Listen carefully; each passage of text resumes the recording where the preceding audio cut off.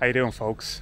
Well, it's time to get stuck back into the TDI engine in this T3 van behind me here, and let's try and find out why the hell it's not performing right. The fuel economy is terrible. I'm getting at most 30 miles to the gallon. It's underpowered and I'm just not happy. So let's see if we can figure out what's wrong with it.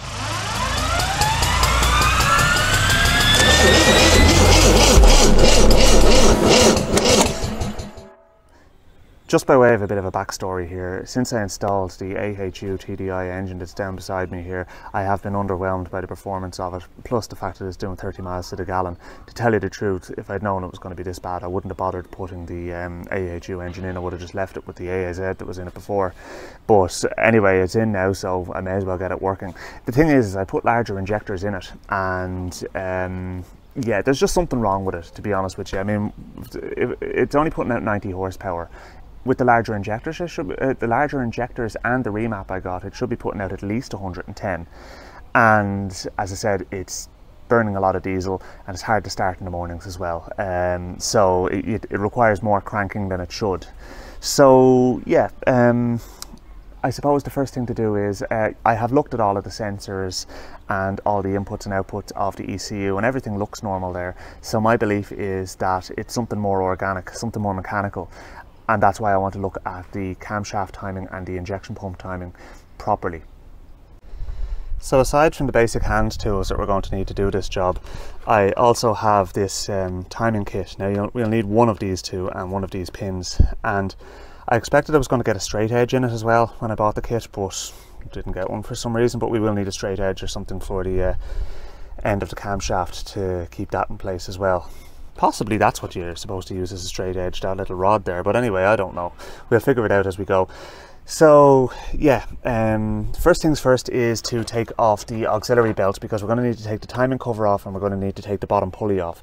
So the auxiliary belt is literally, it's just a case of taking the tension off the tensioner, so I'm going to actually use a pipe wrench for that. Oh, another specialist tool I have is this, such as it is. It's a socket actually welded into the spanner just to make something quite shallow to go between the exhaust and the pulley to turn the engine over. That's literally all I made that for, and it's useful on the Golf as well and any other Volkswagen TDI engines. It's actually a 3/4 socket. So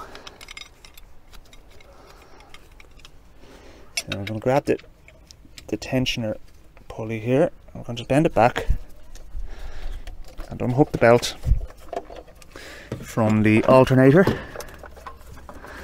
and fish that out. Simple as, comes out quite easily.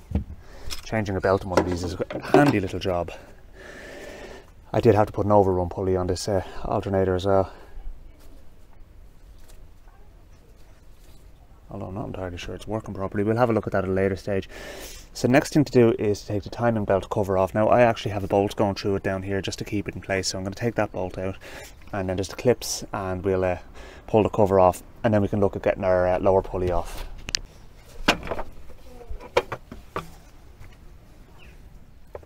It's very important that you don't try and turn the engine over by turning either the fuel pump or the camshaft, because what you'll do is you'll end up stretching the belt, because the gearing is such that for every 2 rotations on the crankshaft pulley, you're only getting 1 up here.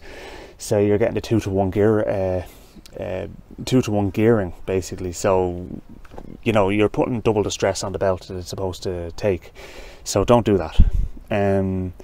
So yeah, next thing we need to do is I'm actually going to take off the water bottle down here, because it's just easier in a T25 T3 to do that, just to give you better access to this side of the engine. It's literally 2 bolts, 10mm heads. Take the hose off and just keep the hose elevated, and you won't spill any water out of it.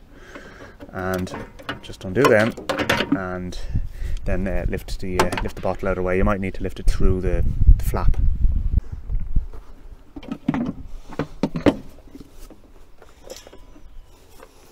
Okay, next thing to do is to remove the bottom pulley.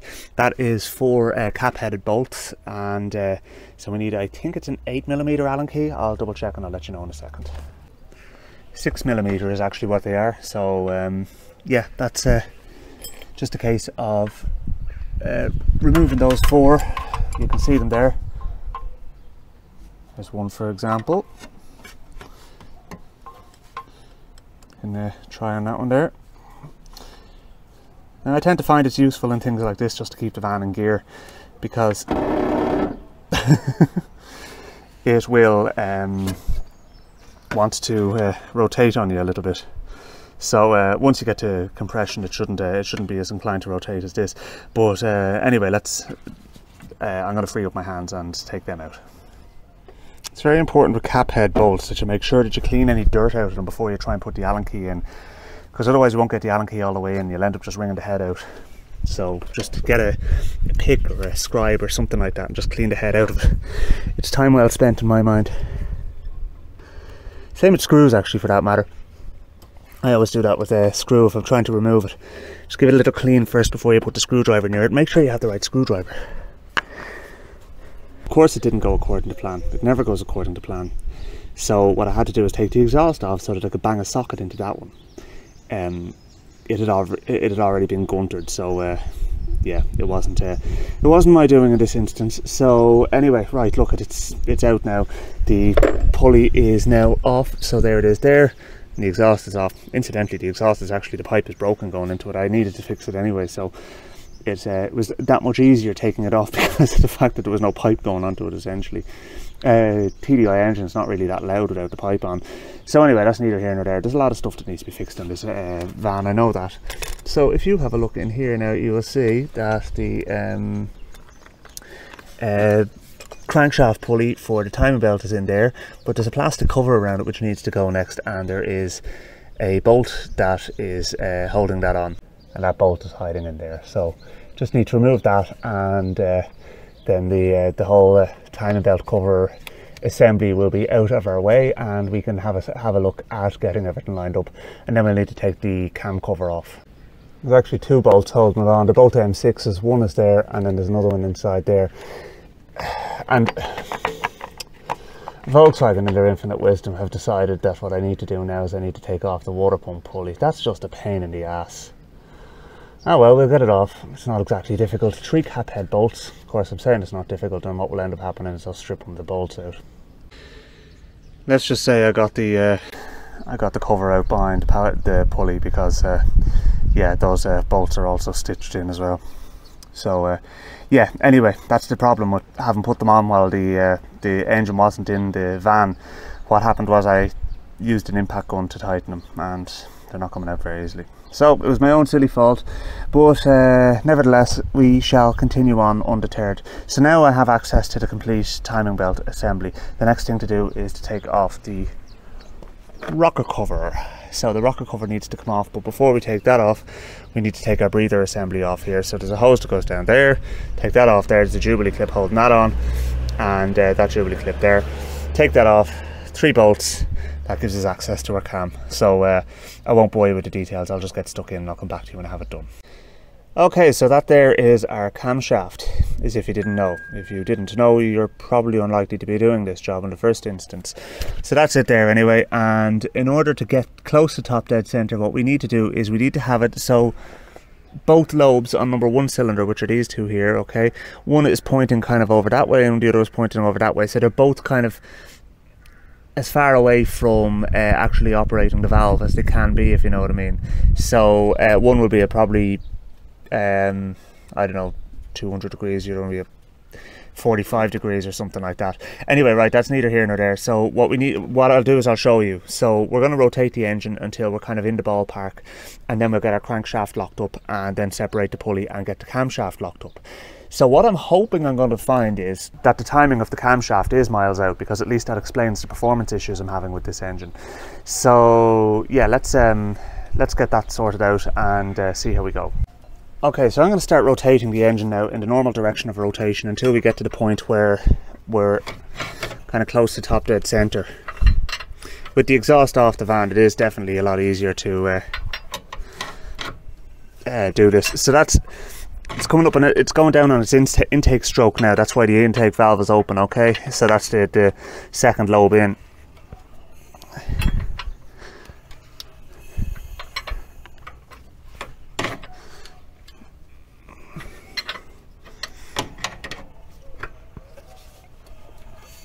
All right, so we're getting close now. So let's just say roughly there, okay, for the moment. So you can see the intake valve isn't open, the exhaust valve isn't open. So we're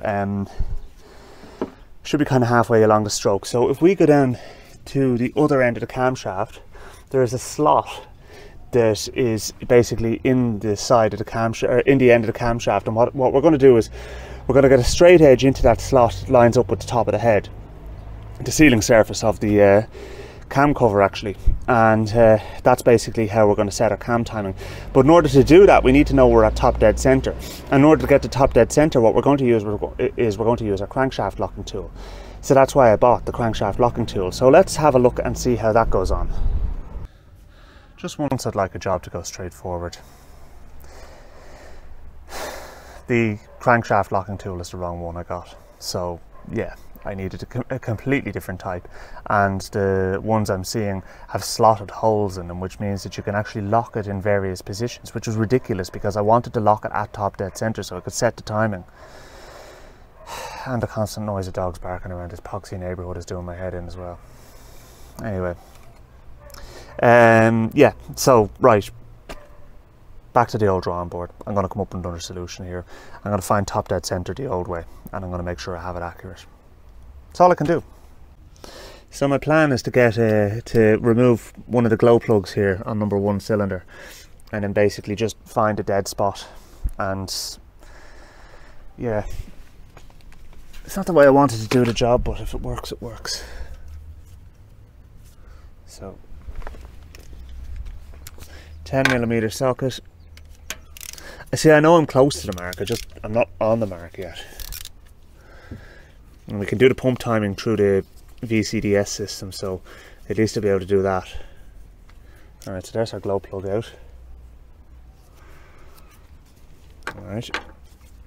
So now that allows us to, let me just get the glow plug wiring out of the way. There we go. So now I need to get some sort of a long rod to go down in there, and yeah, I need to get myself set up, so I'm going to have a think about what I need here and I'll come back to you in a minute. Alright, so it seems crude, but I think it'll actually work. So what I have here is I have a magnet, okay, and the magnet is stuck here, okay, and then on the other side here I have an Allen key going down into the cylinder. So what I'm doing is I'm rotating the engine so the Allen key is at the top of its stroke, and I'm going to make a mark at that point, okay, so I'll know then when it's at the top. I have a piece of masking tape on the other side of the magnet here to write on, so I can make a mark. And when I see this piston going back down, what we need to do is we need to find a dead spot, which will be about 4 degrees. So we need to actually turn it so that it's in the middle of that dead spot, and then we need to mark the crankshaft. And yeah, basically that's it. So it's not as scientific as I was hoping to be, but hopefully it'll be close enough. Okay, so we have top dead center. I wanted to make sure I spent plenty of time trying to get it right, so I know that's 100% there now, because not only is the Allen key lined up perfectly with the highest point on the piece of masking tape. Basically I just use the Allen key to kind of scratch a line on the masking tape, if you know what I mean. So that's fine, okay, but if you come down here you will see on the pulley there actually is essentially a timing mark. Now you'll see the blue mark is the one I made there, okay, but if you look where the bolt is coming out there was a bolt in that hole already. It's basically a blanking bolt, and that is to do with the timing so far as I understand anyway. But the original crankshaft locking tool goes between there and then just goes down into a kind of a recess down there, okay, but that point there is exactly exactly top dead center. So now I know in the future if I'm ever doing this again I can come back to that, but in order to remove parallax error as well, I kind of did a couple of measurements there just to make sure that the tooth that was lined up was exactly lined up with that bolt, and sure enough it did correspond with the top dead center mark. Okay, so now Now that we know we can go back to that mark easily, let's have a look and see how far out our camshaft is. Disappointingly, our camshaft timing is absolutely perfect. I was hoping it wasn't, to be honest with you, but no, it definitely is. I'm actually using the spanner as a straight edge, but I did actually check it to make sure. So the shank of the spanner there is just sitting nicely in. It's actually exactly the right thickness to go into the slot in the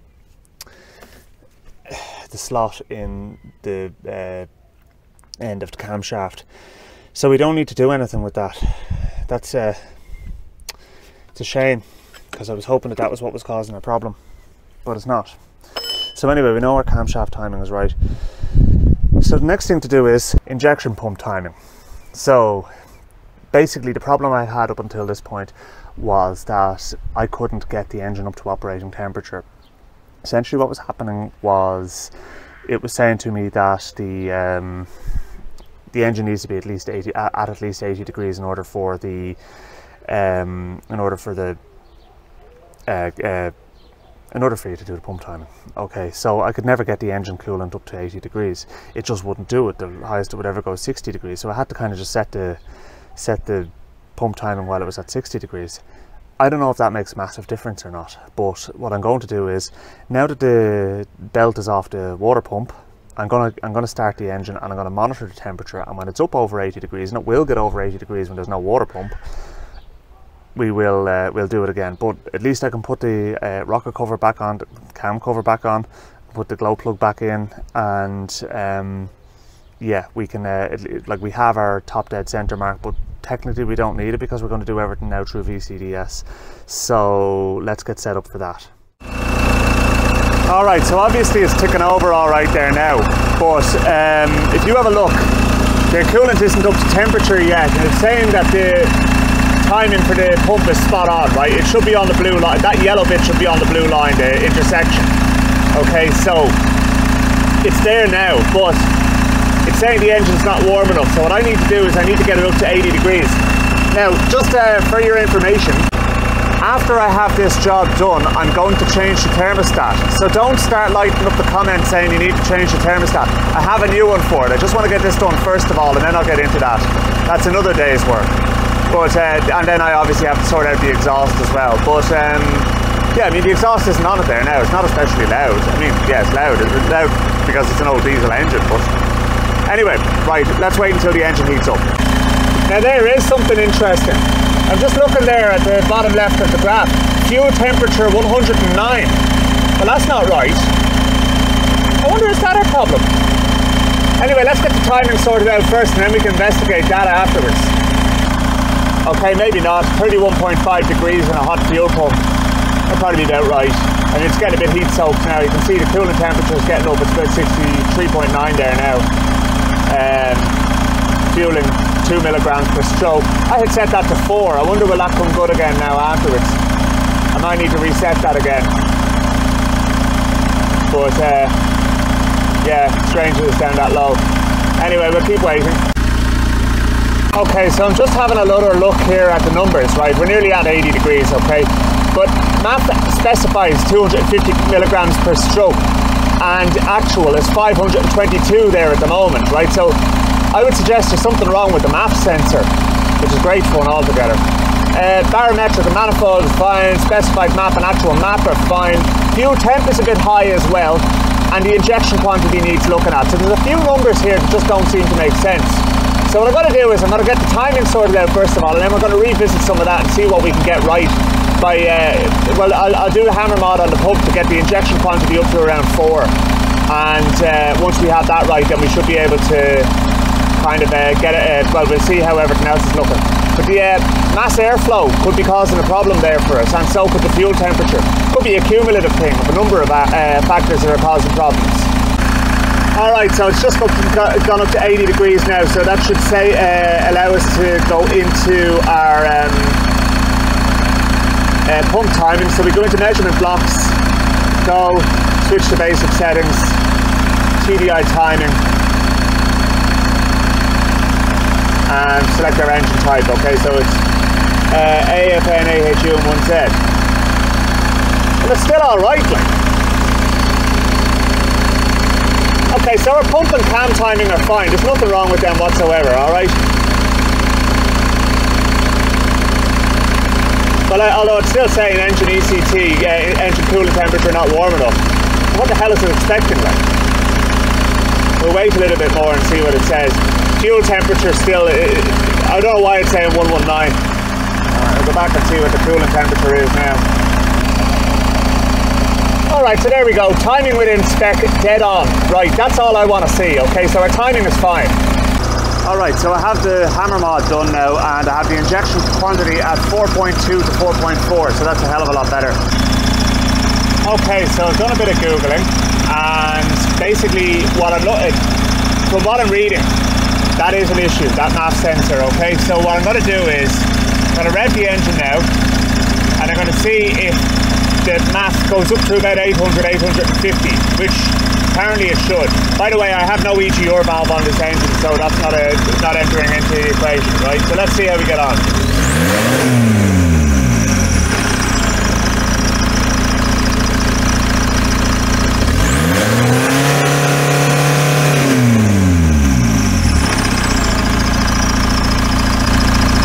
Does that answer your question? Because it answers mine. I've got a dead MAF sensor. Right, I'm going to change that and see how we get on.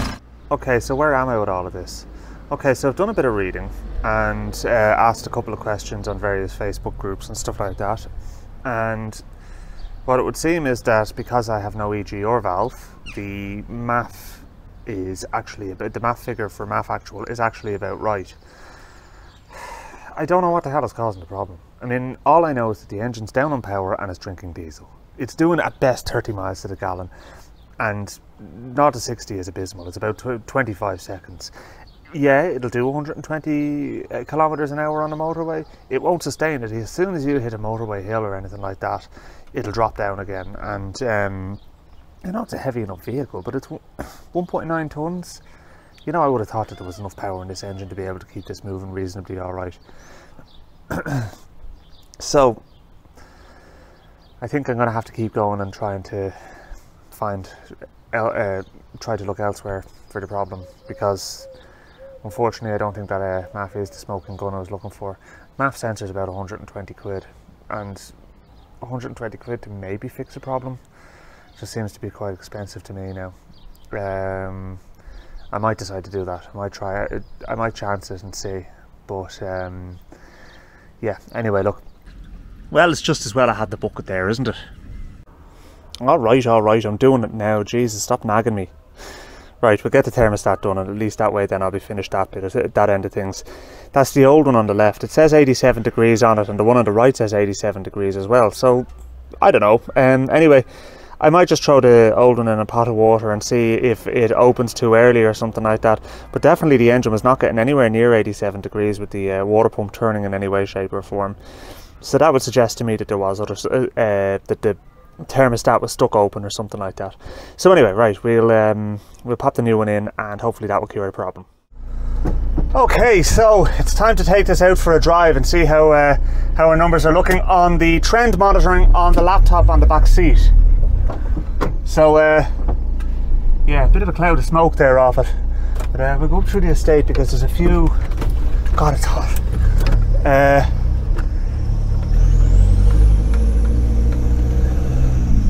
Sounds kind of fruity because there's no exhaust on it, but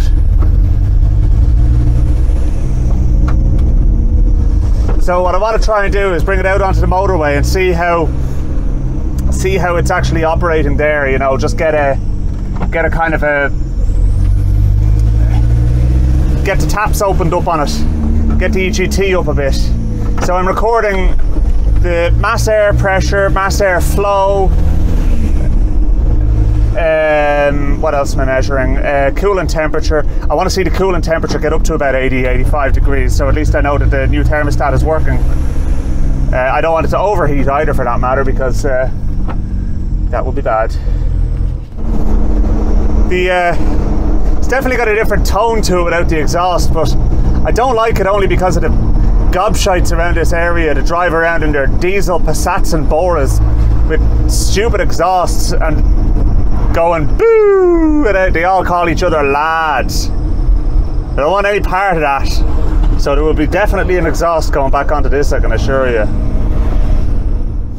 Okay, so I'm coming up on a roundabout here, and then there's a good straight stretch of road where, so long as there isn't a load of people dawdling on it, I should be able to accelerate like the hammers of hell and see how it pulls, and then actually get an idea as to what sort of numbers we're getting.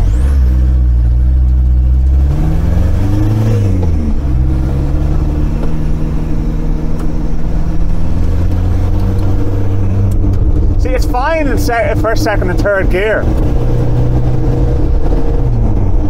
It's when you get into fourth and fifth, and also the smoke it's pumping out is unnatural.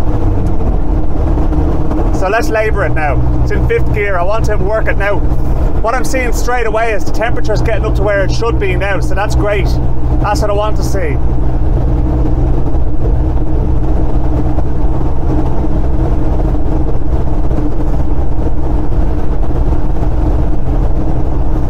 So, yeah, I'm getting a chance now, just my foot's flat to the floor in fifth gear. And you can see what I mean, it's just not accelerating, it's kind of very gradually doing its thing, and it's pumping out smoke in the process. I mean, it should be able to do better than that, like. First, second and third, it's tolerable, but that also goes down to the thing, the other side of it as well, where the fuel economy is unacceptable. And that to me is just because of the fact that I'm labouring the engine the whole time. I'm having to drive it flat out. You know, you can't just pootle around with it or kind of drive on part throttle. If you want to keep it on the move, on the motorway, you have to drive it like you stole it. Well, yeah, basically.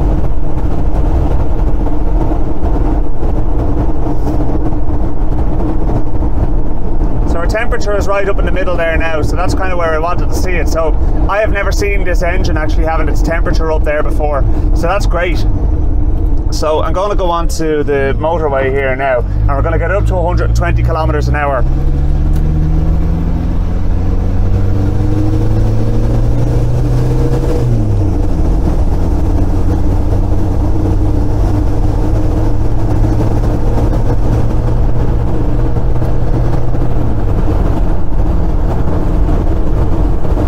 Now we're in fourth, and I'm like just touching 100,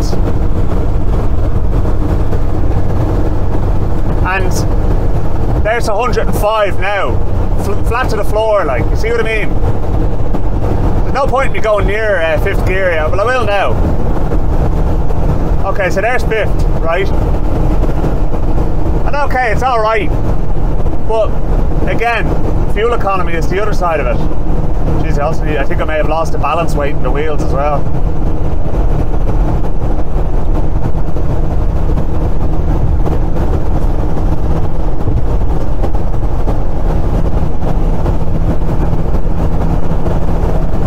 If you haven't seen my video, by the way, on doing the modification where you put polyurethane bushes on the steering rack on one of these, you really need to do that job. It makes such a difference. Like here I am doing 110k on a motorway, and aside from a bit of wheel wobble from probably wheel balancing issues, it's grand. I'm happy now the temperature's staying exactly where it should under load. I suppose the frustration I have really with this is anything that I'm getting from this engine and gearbox combination, I could have gotten from a stock gearbox and an AAZ engine with only some very small trade-offs. Yeah, okay, I wouldn't be doing 120k as often, but I could still do 120k if I wanted to. The power was still there with the AAZ, you know, it was okay. And it was geared to deal with a 1.6 turbo diesel engine, so if anything it was a bit quicker off the mark and lower gears. So that's kind of why I'm disappointed with the engine and gearbox in this. Like, in all honesty, I am disappointed. It was not worth the effort. It just wasn't. Until I can get the power out of it and the performance, you should have two of three things out of it. You're looking for reliability, cheap cost, or power. right? So you can choose two of the three things, okay? So you could have power and reliability, but it won't be cheap. You could have power and it'll be cheap, but it won't be reliable. But I don't have any of those three. That's the thing about it, right? So that's kind of why it annoys me. You know, I don't trust the engine because I've added complexity. It's not powerful, and it wasn't cheap. So where's the benefit? That's what I'm asking people here. We're nearly back now.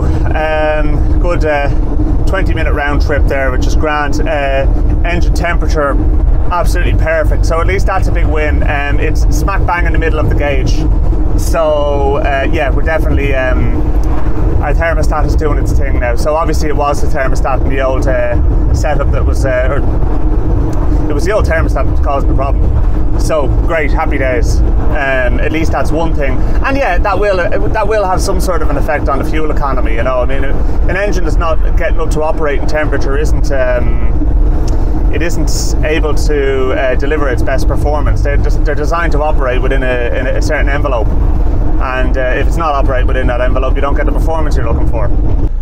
All right, let's see what we're dealing with here. I remember to leave the engine running, thank God.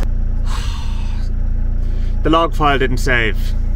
So, you know what? VCDS is a real pain in the ass with stuff like this. You know, it should make it easy, you know, that you could just save it.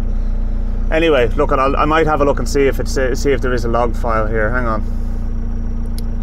No, there's not. Of course there's not. Sure, why would there be? I'll try and do it again and just do it right. Okay, I brought it out for another quick spin just through the estate anyway, just to kind of get an idea as to whether or not everything's all right. So let's have a look. So I don't have it in the graph. I'm going to actually, so that's stop, right? Yeah, okay, so it has made a log this time. So it didn't bother its arse the last time. So yeah, okay, right, so if I close that and open the log, hey, all right, you minimize. Some page is a page of numbers. All right, so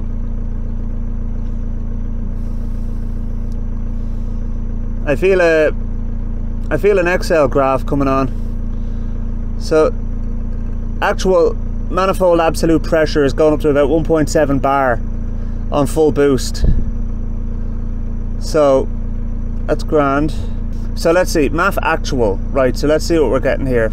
Yeah, it's hit 784 there when it was on, let's see, yeah, 847. Yeah, you see we're getting a kind of a range there which we'd expect to see. Okay, so it's not our MAF sensor either. Injection quantity hit a peak of about 35.4 I think it is, and then kind of back down to 3.2. So it's within the range you'd expect. Okay, so turbo's working, the MAF is working, the fuel temperature apparently isn't causing a problem, timing is fine. I don't know, I'm absolutely stumped. Maybe it's just a shit engine. So you know what, answers on a postcard please. As I said, I went back to basics to try and find out what the hell is going on, and short of getting down the route of doing compression tests or pulling the cylinder head off, and I am strongly considering doing that and just making sure that there's not something stupid going on, like a valve that's not sealing properly, or it's gummed up with gack and I didn't get all the gack out of it before. So I suppose we'll have to look at that. But anyway, look, I'm going to leave it there, folks. So thanks very much for watching. Please don't forget to like and subscribe, and I'll keep you updated with my progress, or if I have an epiphany or anything else like that, I'll let you know. So yeah, chat to you soon. Thanks for watching.